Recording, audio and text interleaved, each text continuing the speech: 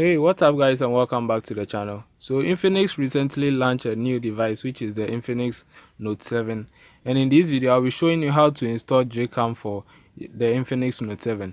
But I don't have the device for now, so I'll be using the Hot 8, which also supports the camera app. So please hit the subscribe button if you're new to my channel, and let's get to the video.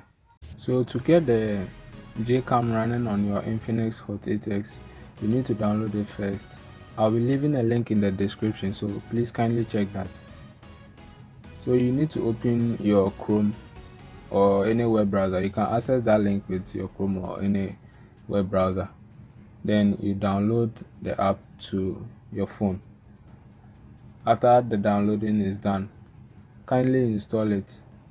You have to wait for some minutes to get the application installed.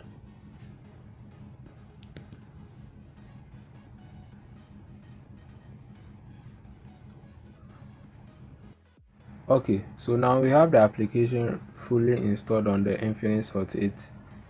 At the down there you can find grid and front camera switch. When you swipe from the left, you have different mode.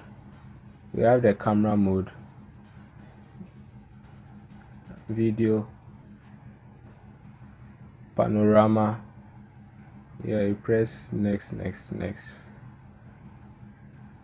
lens blur, which with this you can blur your photos using this mode. When you take the picture, all you need to do is to move the app in a straight direction. Okay, so I hope you enjoyed this video. Like, share, comment in the comment box if you face any problem, and also subscribe if you're new to this channel, and I'll see you guys in the next one. Thanks for watching.